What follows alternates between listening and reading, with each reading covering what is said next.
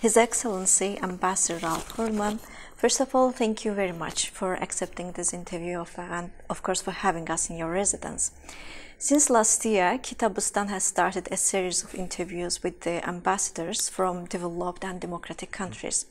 So in this regard, Germany holds a special place among the countries we study and we introduce in Kitabıstan due to its socio-political structure, economic accomplishments, of course, scientific and technological advancements and educational benchmarks.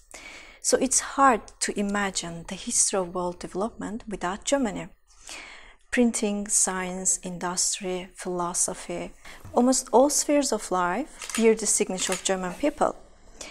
Accuracy, meritocracy, order, responsibility. It's probably interesting for many people. What is the secret of German thinking? Well, first of all, thank you so much for coming.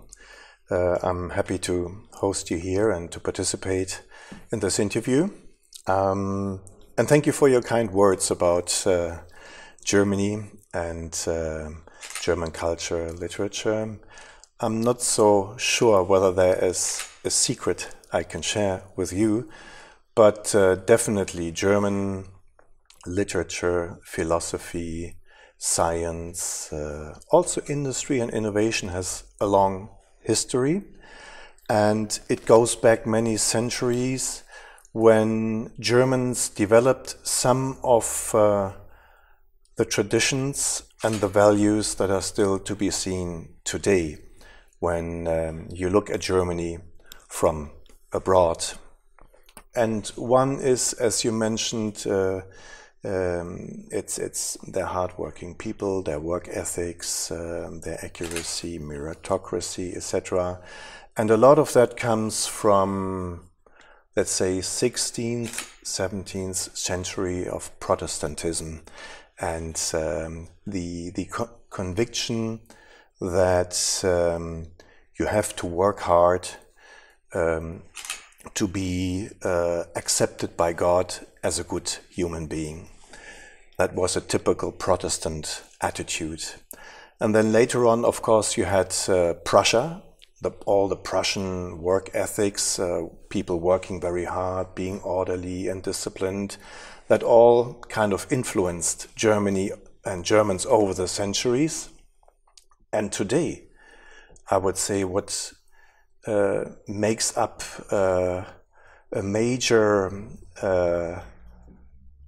trademark of Germans in the world is that we are a very open society and an open country.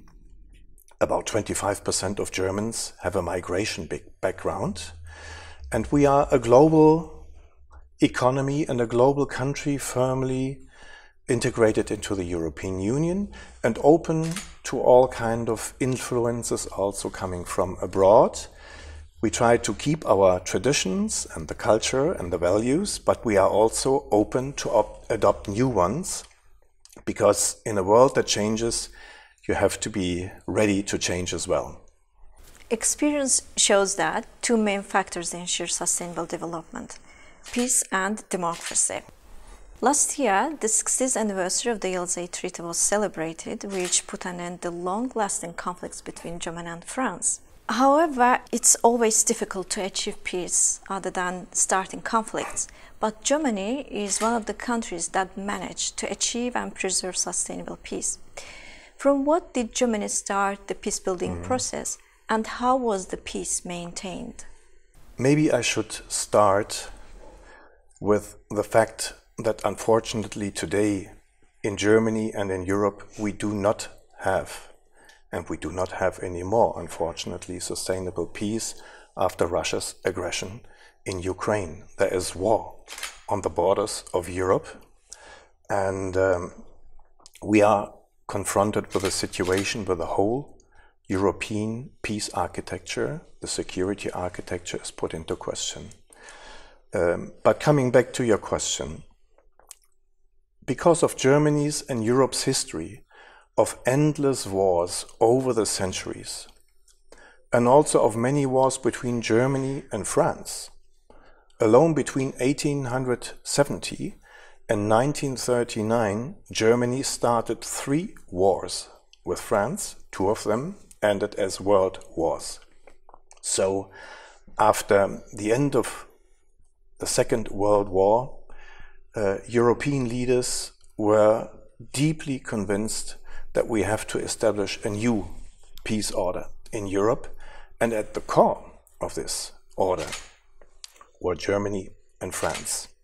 So the leaders of both countries, Konrad Adenauer and Charles de Gaulle, started a process of reconciliation, and it culminated in the Élysée Treaty, which was concluded in 1963, so this year exactly 61 years ago, and it built the core of the European peace order and a peaceful development within Europe. And if you look at it, it even made the whole European Union a big peace project. And if I may remind you, in the year, I think 2014, the European Union received the Nobel Peace Prize for being the biggest peace project of the 20th century. So at the heart of this peace in Europe lies reconciliation with Germany and France, and it all began with the Élysée Treaty. Many countries have their own interpretations of democracy. 35 years ago, democracy emerged victorious over totalitarianism within the borders of the present-day United Germany. Of course, this was a result of the will of the German people. Today, the collapse of Berlin Wall, which was previously considered a monument of totalitarianism, has become a triumph of democracy.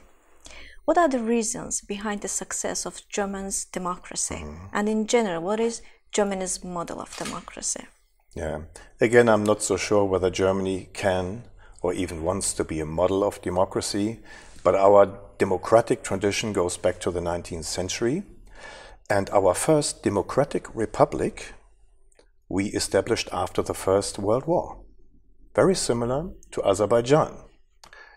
The difference to Azerbaijan is that Azerbaijan involuntarily lost its independence only after 2 years after it founded an independent and democratic republic, lost it to Soviet Bolshevism, whereas Germany continued as a sovereign nation, but on the way Germany lost democracy because of the Nazi regime, of authoritarianism rising in the 1920s and 1930s, which ended in a catastrophe for Germany, in the defeat and the complete destruction, almost I should say, of Germany. And as we discussed before, in the realization that Germany has to start anew and make democracy the basis of everything that Germany stands for after the wars and in order to end war completely. So we built up a democracy in the west of Germany during the Cold War, whereas East Germany was a totalitarian, a communist regime. And with the end of the Cold War and the fall of the Berlin Wall in 1989, Germany had the opportunity to reunite peacefully and democratically. So the two Germanys reunited in 1990 on the basis of a democratic constitution. And for Germans, with their own historic experience with democracy and how we lost democracy in the Third Reich, but also in East Germany during the Cold War, we know what it means to lose democracy, which is why we are holding very dearly, very closely to this democratic system, which for us is the basis for freedom, for human rights, and for equality in the society. So democracy for Germany is very, very important, and I think it's also very important for all of Europe and European stability and peace. German education system, which gave the world significant figures such as Max Planck, Goethe, Humboldt, or Karl Gauss, is in the top 10 in the education index today. What are the main differences of the German education system from other education systems and the main achievements of German education system? Good. Thank you for not asking me about the secrets of German education system. Again, I would say it's, yes, there is a long tradition, of course, in the education system, and there are two main features. First of all, it's highly developed, which is why many students also from abroad are studying or doing research in Germany.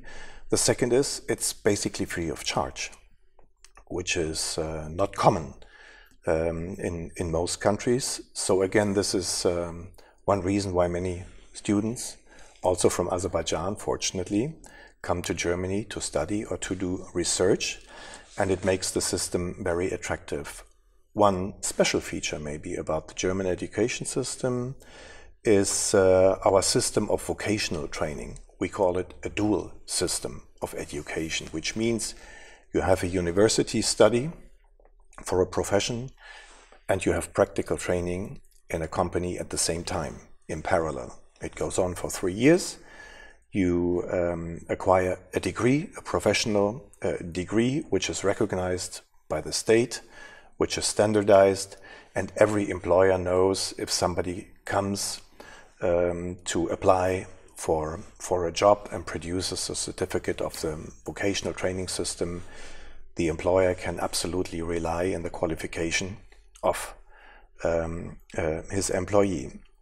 So this is maybe something special in Germany. It's a tradition that goes back 150 years with the beginning of industrialization in Europe. The system was growing and we have made very good experiences with it. We are cooperating with a number of countries around the world, also with Azerbaijan. We know that it is not possible to just cut and paste our system and copy it to other countries, but there's lessons to be learned and we are happy to share it also with Azerbaijan.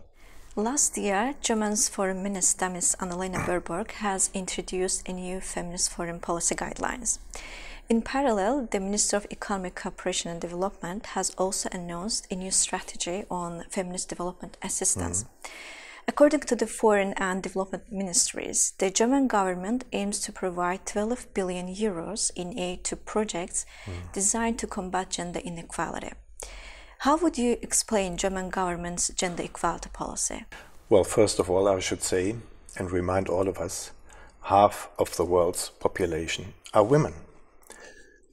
So equality, equal opportunities, justice in society for all and everyone is very important. It lies at the heart, at the core of every society.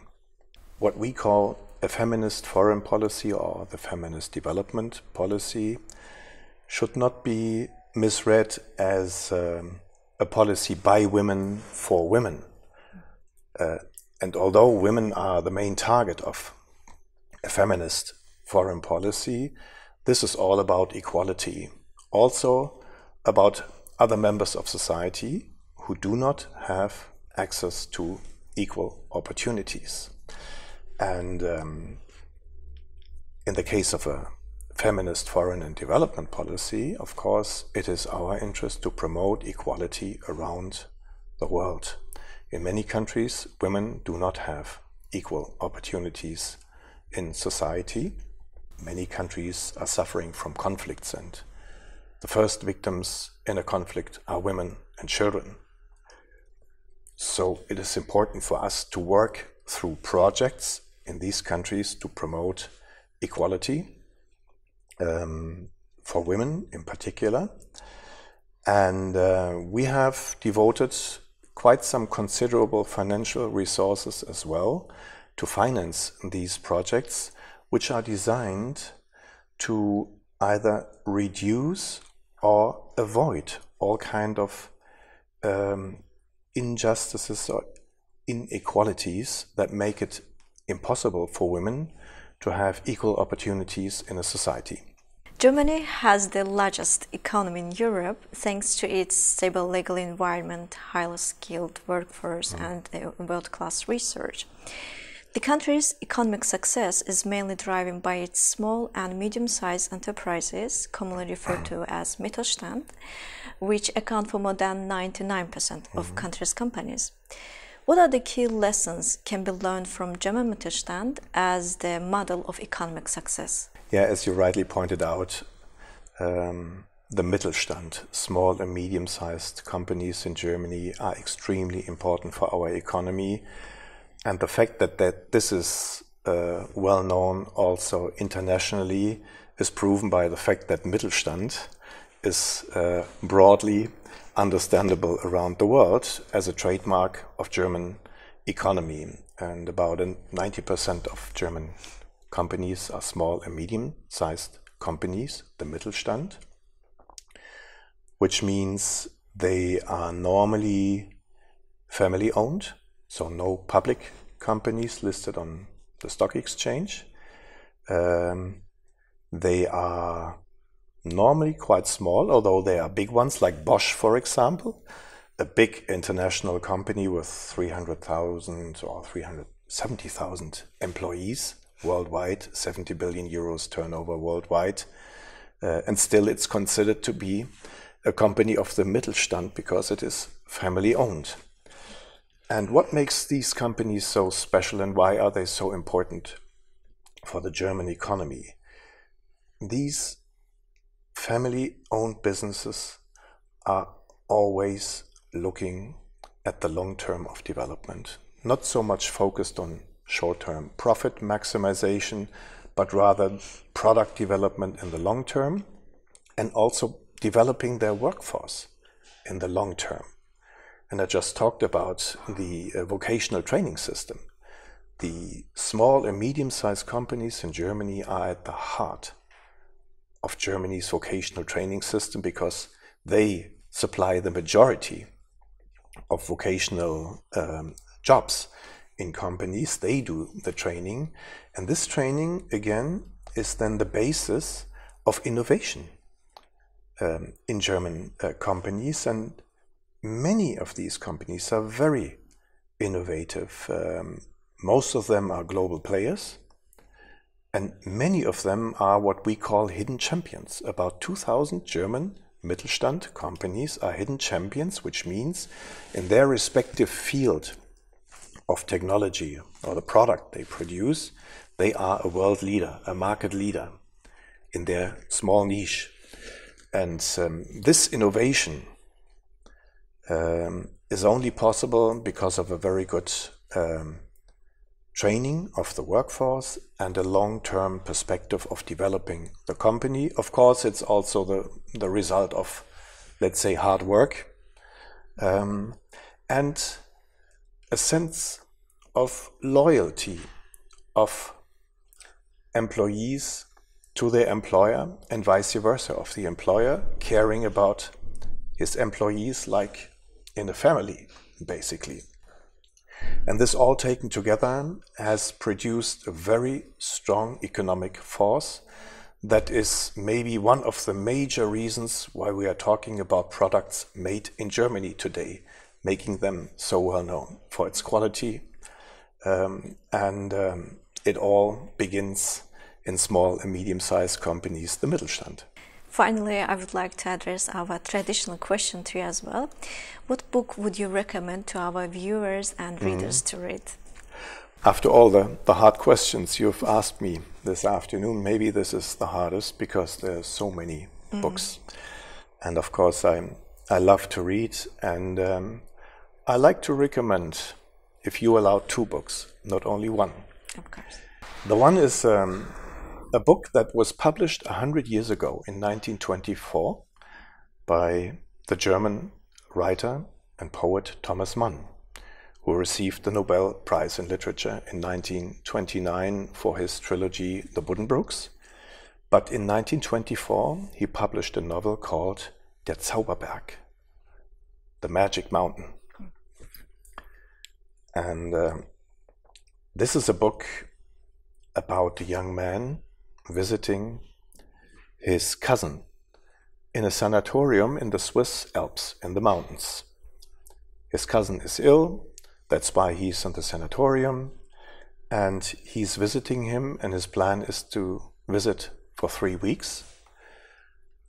And early on already, he is kind of drawn into this mountain world and loses all perception of time, and instead of 3 weeks, he stays for 7 years. The reader is kind of drawn into this novel, just as the hero of that novel is drawn into this mountain world, and that's why it's called the Magic Mountain. It has a fascination. The Magic Mountain, however, is a novel of about 800 pages, so it is a mountain to climb also for the reader, which in these times with reduced attention spans of people maybe is considered to be quite a challenge, but I would definitely recommend reading it because it opens a fascinating world of imagination, and in the process the reader himself or herself is losing the sense of time, so you will not even notice that you have read 800 pages. So the second book, it is a good example of how a German and an Azerbaijani have become friends and have helped each other. There is an Azerbaijani poet called Mirza Shafi Wazeh. Mirza Shafi was born in Genge, and he spent some years in Tbilisi, in Georgia, in the middle of the 19th century, about 1850, where he met a German, Friedrich von Bodenstedt, a young man at the time who was a teacher of German and who was interested in everything about the Caucasus. So Mirza Shafi became his teacher in Persian and in Turkish, and he became his friend, and they spent about 3 years together. And Mirza Shafi produced a lot of poems, but he was only reading and speaking the poems, but he was never writing them down. And Friedrich von Bodenstedt took the pains and wrote them all down. And after 3 years, when he went back to Germany, he published a book. The poems and the songs of Mirza Shafi. It became a big success all over Europe, not only in Germany, even in the United States. Hundreds of thousands of copies printed, more than 50 reprints of this book. And I think it's fair to say that without Mirza Shafi, nobody really would have known Friedrich von Bodenstedt in Germany. And without Friedrich von Bodenstedt publishing the poems of Mirza Shafi, the world would not have known Mirza Shafi.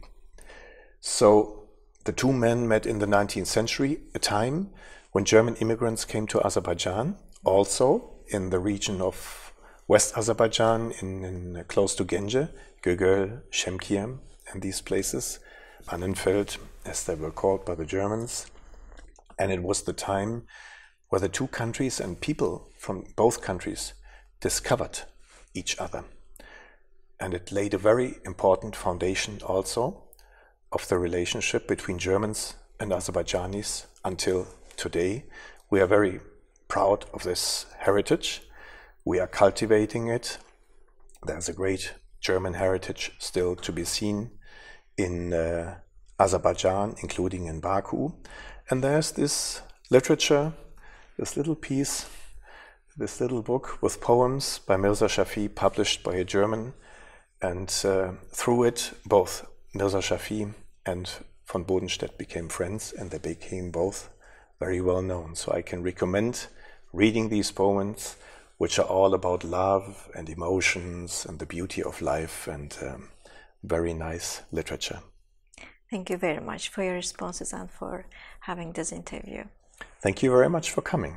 Please come again and read the book.